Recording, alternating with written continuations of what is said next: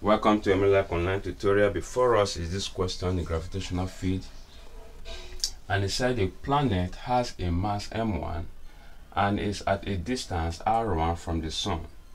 Now the second planet has mass m2, which is equal to the product of 10 and m1, and is at a distance of r2, which is 2 times r1 from the sun. Now determine the ratio of the gravitational force experienced by the planet.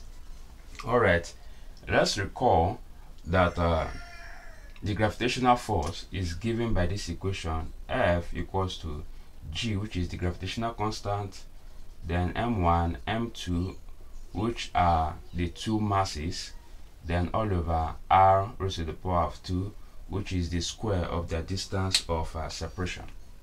Okay, now for the first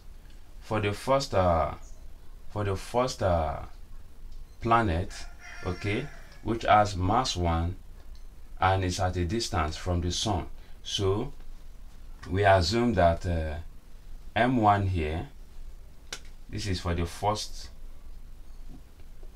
planet 1, okay, and in this case now we have to change let's say this one to mass of the sun, and here m1. Okay, now this for the planet 1. Now for the planet 2, we have f2 then equals g, now mass of the sun, then m2 all over r. Okay, this one should be 1, then this one should be 2 raised to the power of 2.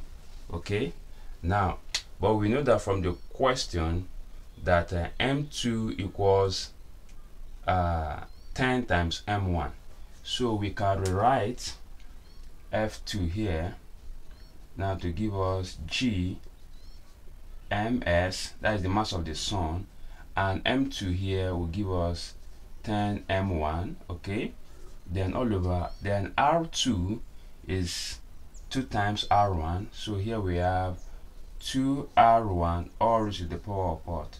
2. Okay, now f1 still stands the same. Okay, all right, now we are told to find the ratio of the two forces. Now let us recall that if x ratio y, if x ratio y, then it implies that this is same thing as saying x all over y. Okay, now this is in ratio and this is in fraction, so both of them are the same thing. So we can also say that if f1 ratio f2 is given as this expression, it can also be f1 all over f2. Okay, now to that end, so let us apply this rule here. So we can say f1 now, which is equals to g ms m1 all over r1 raised to the power of 2, then all over f2, which is g ms 10 m1 all over 2r1 all squared.